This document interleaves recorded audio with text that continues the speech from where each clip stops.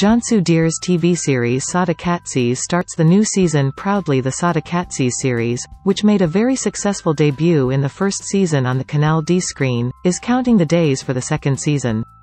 There is a possibility that the series will be screened with its 32nd episode on September 15. There is no new season announcement from Kanal D yet, but the team has been shooting for a while.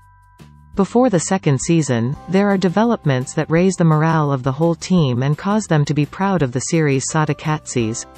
The fact that the series started to be broadcast under the name Infiel in Spain was recorded as a great success. However, the greater success was the high interest of the Spanish audience for the series. Infiel, which will increase the spread of Turkish series in Spain, was broadcast on the channel Antena 3 with its first episode. It is stated as a great success that the series, which was introduced to the audience under the name Infiel, achieved a very high share of 18%. The series not only became the first of the day, but also achieved the title of the most watched TV series since December 2020.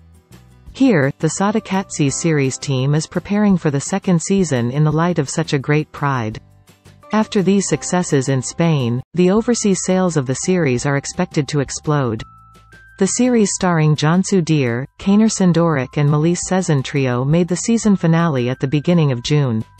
Having rested and stored energy for about 3 months, the team is now ready for the new season. The second season start date of the series is expected to be officially announced very soon.